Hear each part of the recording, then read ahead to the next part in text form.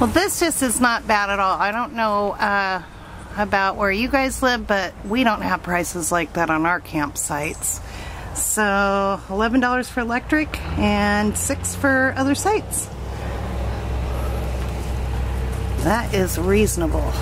In Iowa, look, they even have camping coupons, and you can save $3 per day saving during peak camping season. Okay, stop and pay here. Got our great investment. Our one night. So you can only pay one night at a time. If you're in a reserved spot, because tomorrow somebody might have already reserved it, but you can't tell until tomorrow. So we'll know by coming down and checking this list out. These were the sites that were reserved already for today, so we couldn't go in those. But tomorrow we don't have to be out of our site till 3, and we can come down here and check it out and see if anyone's reserved it, and if not, then we can go ahead and just stay there one more night. And it's not quite closing season yet, and look what. Oh, nice running water. Also. And they've got a huge garbage can here. I didn't see any other garbage cans around the park, but there is no excuse to not put your garbage where it belongs, because there it is for you. Scotty's already brought a little bag down to get in, put in there. They've got great fire pits. They've got the bottom rack, top rack, and then a little holder for you to put your cooking utensils. That's nice. Well, this is even a great site right here, site number 45, because they've got handicap parking here, and you can roll right up onto the walkway and be able to get down there to the restrooms where the showers are. Yeah, you do not want to get caught parking here without your plate, for sure. Not good. No, I'm not drinking from that, but I haven't seen one of those in a long time. Oh, that doesn't work. What the heck? You're supposed to have your mouth on it. That does not work. Well, they've got drinking water and a pump out over there, all for free. And I was just checking out the fish cleaning area. You want to go catch some fish? Oh, look. What is that? A fish cleaner. It's a medieval torture chamber. Oh, heck no, she would not like that at all.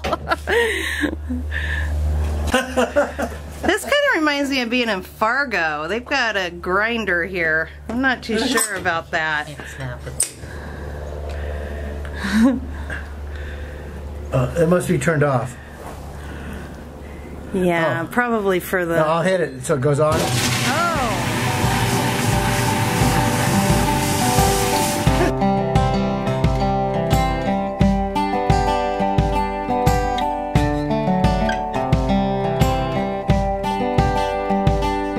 Good morning, everybody.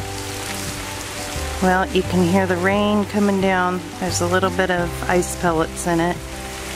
And in about an hour here, it's gonna start snowing.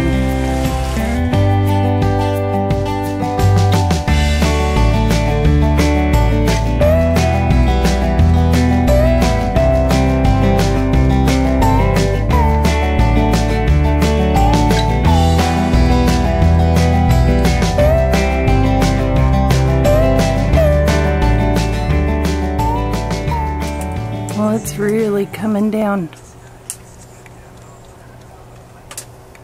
I think I'll go in and make some bean soup. This reminds me of all those little birds that we picked up on our carpet in Texas. You guys remember those if you were with us then? And they are hard to pick out of our shoes. And then they just stick to your hand. Oh, I don't like little birds.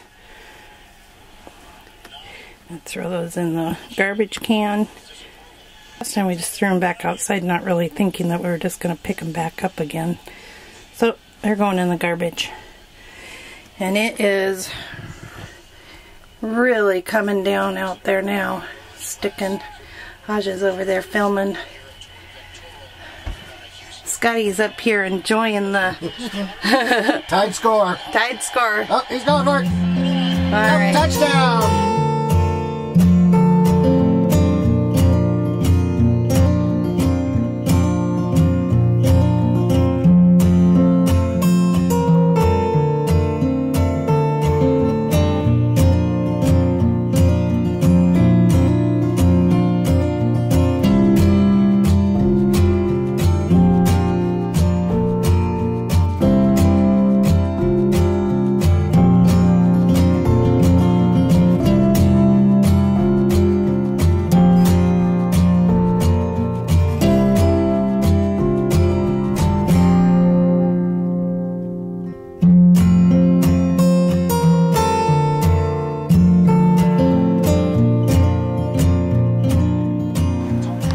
So what are you doing over here? I cleaned the filter, and now I'm just oiling it back up with the oil that goes into the filter, because it's a K&N filter. So getting our filter all nice and clean. Yeah, and then I got to walk down and pay the mortgage, we'll call it. The mortgage. I love it. Our $11 mortgage right there per day. Yeah, with power and everything. I'm loving it. Yeah. Power, water, shower, everything is awesome. And garbage. And I am over here making bean soup. So I soaked my beans this morning. I don't always soak them. Sometimes I will just hard cook them. And I remembered that I was going to cook them this morning, so I went ahead and soaked them there. That way they don't have to cook as long. And the reason I'm going to go ahead and film this today is that I've had quite a few people ask me for my recipe for bean soup. The problem is that I don't have a recipe. I don't follow recipes very well. And so my bean soup is always different. If you've seen it, I think I've actually filmed bean soup like 3 times, but it's always different. I don't put the same ingredients in it every single time. It always, oh come on, little bugger, there's something in here, a little brown piece on the onion. There we go. So it's always different. I don't follow a recipe, and I don't measure, for those that are new to watching me cook. I didn't realize people were that interested in watching me cook, but I guess some people are, so I might try to add that in a little bit more than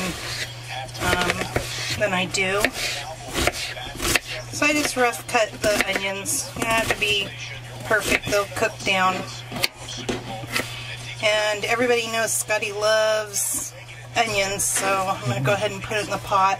And I've already had the beans soaking, like I said, so I'm just throwing them all over here on the stove top where the beans are. Just rough cut the celery. Doesn't have to be perfect. I kind of like it when vegetables are not all one size and cut one way. Kind of like it when it's just all kind of chopped up. But if you like it all chopped up the same way, just go ahead and do that.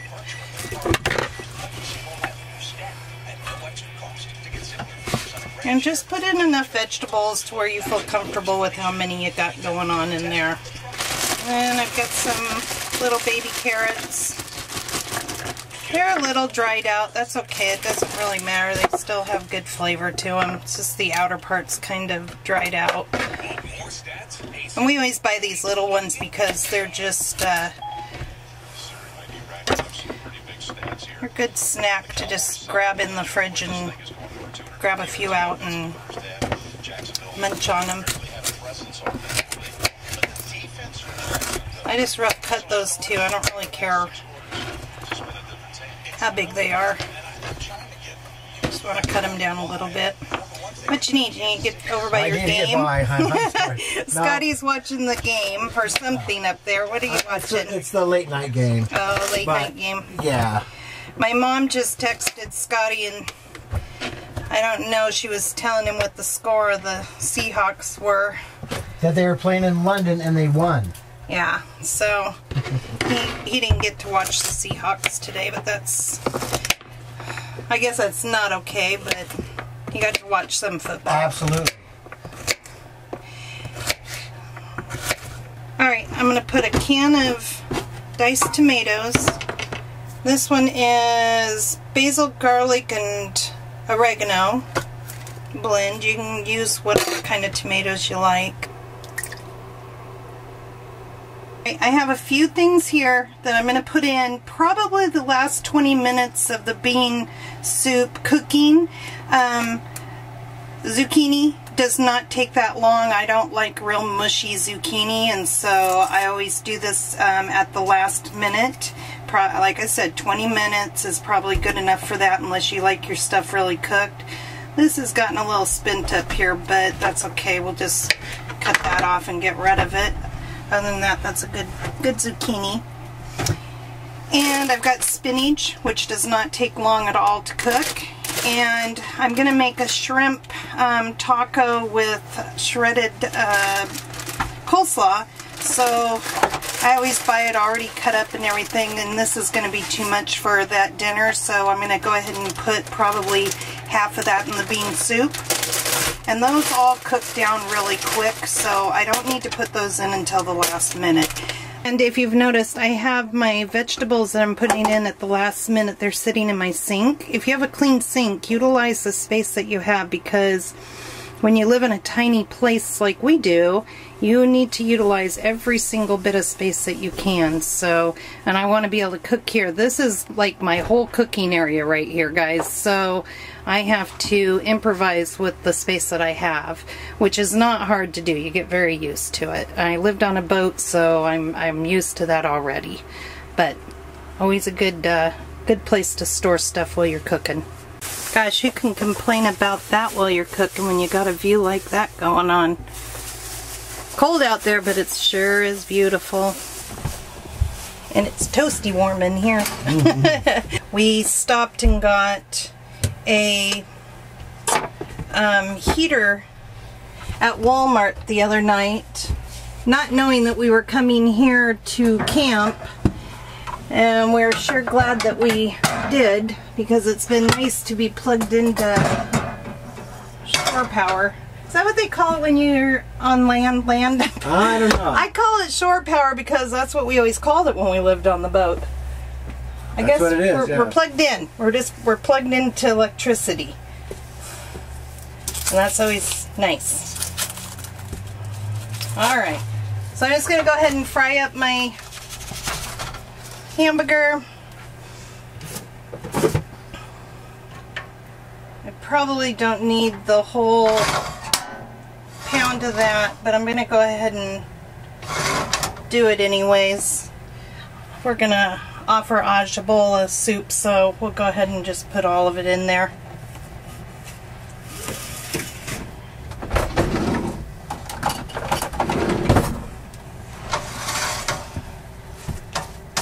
Okay, a little tip here about cooking things that are frozen. If I could get the package undone. I'm not going to use all of these. I just want half of them.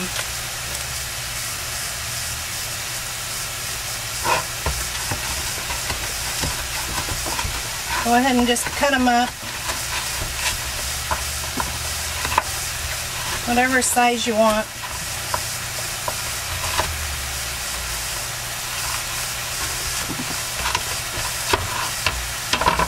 Throw that in with the hamburger because it will all cook about the same time.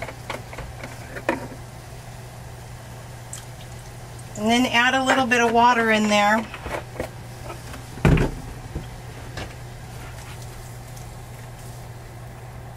And you'll use this water anyways in your soup when this gets all done, if it doesn't all boil out of there.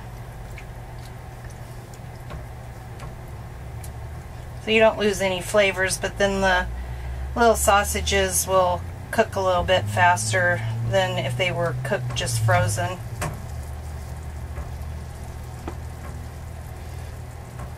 And then I just put Worcestershire sauce in. I use Worcester.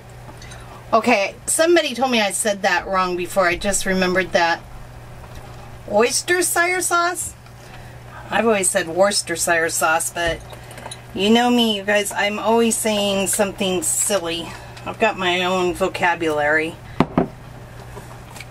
And I don't know, you guys, like I said, I don't measure, so I'm thinking maybe 2 tablespoons of that. And then this garlic, I'm putting, I don't know, maybe 2 tablespoons. Everything I do is by taste. And I just have a good idea of how much I want to put in there and how much I don't want to put in there. A little bit of cracked pepper.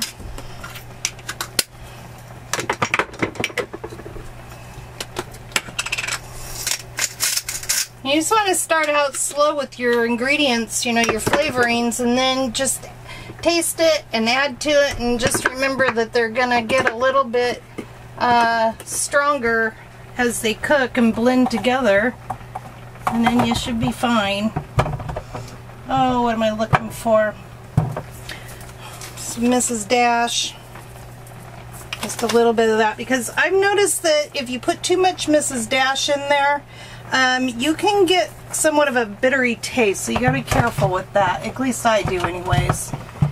And I'm gonna put some, even though I put a big chunk of, or a big mound of garlic in there, I'm still gonna put some dried garlic. And I'm just about out of celery salt, which I am completely out of celery salt. And I use celery salt a lot for things. And then my go-to, you guys, my Greek seasoning. Greek seasoning makes everything better. I don't know, maybe a teaspoon, tablespoon of, or tablespoon or 2 tablespoons. Yeah, look at this stirred over here. And there's not a whole lot of fat in this hamburger because I buy really lean hamburger, and if I can get it, I'll do chopped sirloin. I prefer chopped sirloin over hamburger, and I like to have it about 4% fat. For some things like meatloaf, you need a little bit more unless you're going to add your own oils into it.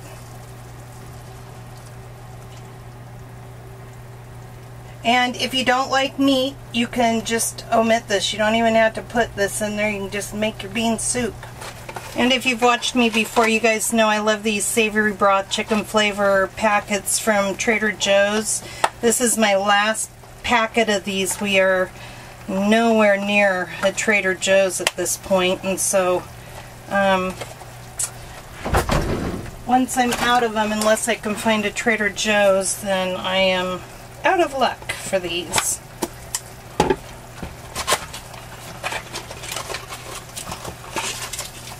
So I'm going to do 2 of those, and they're just packets like this. They're concentrated.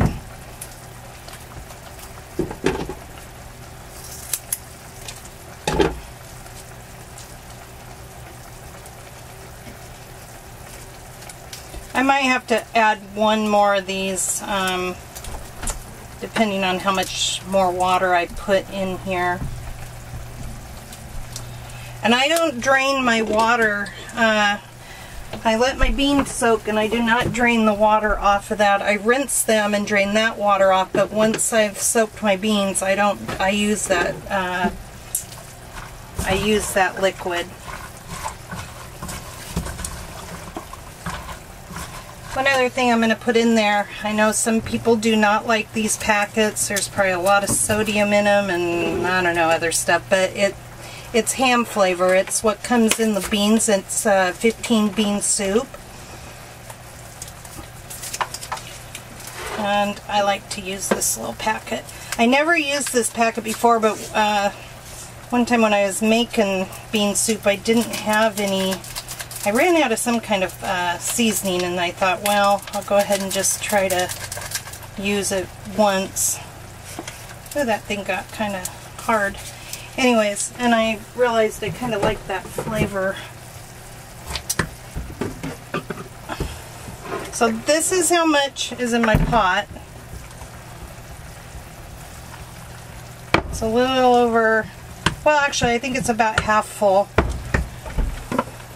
Scotty, can you get me a water? Absolutely. Oh, maybe I won't need it. Hang on, I might. I think we're good. There is a small little water. Oh yeah, I can use that. Before I put my meat in there, I want to make sure I've got a decent flavor here. I almost forgot my ketchup. I love ketchup in bean soup.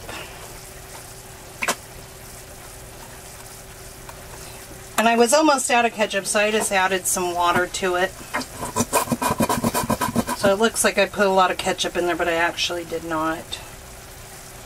Alright, so now that I've sampled that, now I can go ahead and put my meat mixture in there. I didn't want to sample it before after I put that in, because there might be some that's not cooked all the way.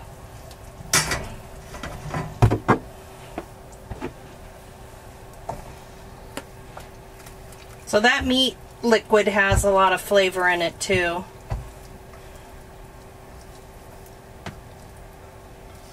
So there it is. It's pretty full right now, but it will boil a little bit, and then there won't be so much juice in there. And I'll have room to put spinach and the zucchini and the cabbage in there. So, alright, about an hour and a half, 2 hours. I almost forgot one thing. Lime. I've never used a lime in bean soup before, but even though I don't follow recipes, I do go in and look at recipes and get ideas of how I want to do things. And quite a few of the 15 bean soup recipes had lime juice in them, or lemon juice. So I'm going to try it. I'm only going to do half because I don't know if I'm going to like it, and I don't want to overpower it with that. So I'm going to go ahead and do that.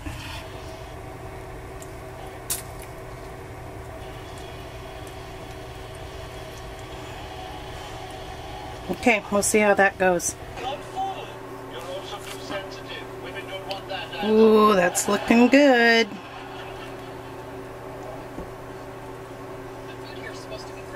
Probably about 20 more minutes, and then I'll put the other vegetables in, and then it will be all ready to eat.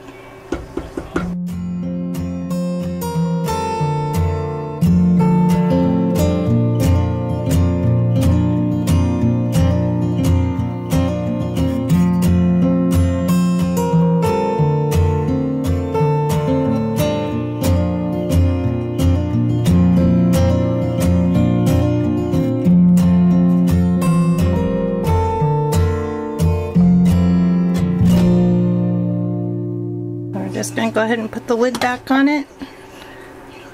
Let that steam down, and should be done in about 20 minutes. Oh, it's all done and ready. Ready to serve. Oh, it smells so awesome. Yummy.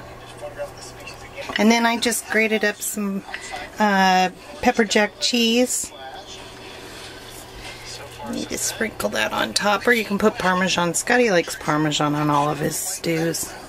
Alright guys, well we're going to sit down, we're going to have our dinner, watch a little boob tube, because Scotty's got some channels. Yep. And we're going to say goodnight to you guys. Good night all. We'll see you guys later. Thank you again, Terry, for dinner. You're welcome.